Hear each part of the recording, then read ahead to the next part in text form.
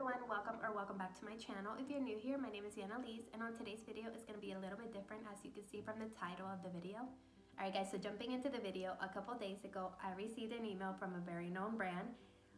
Supposedly the person writing the email was the CEO of the brand. She was stating in this email that they wanted to work with me and that I was going to be receiving PR.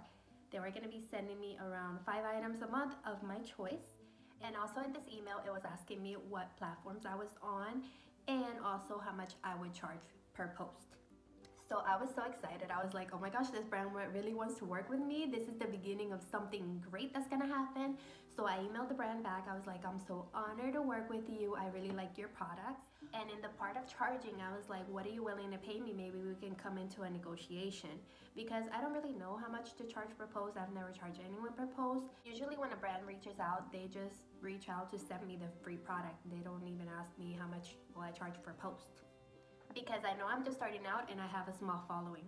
And after I told them all that, they emailed me back.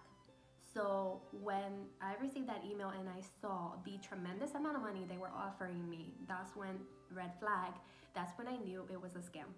I looked at the email address that I received the emails from, and it didn't look anything like the brand's email on their website. Also, I contacted the actual brand to let them know what's going on, because if it happened to me, it could happen to anyone. It's just so sad that there's bad people out there that they want to scam you all the time. They want to steal your money. They want to play with your emotions.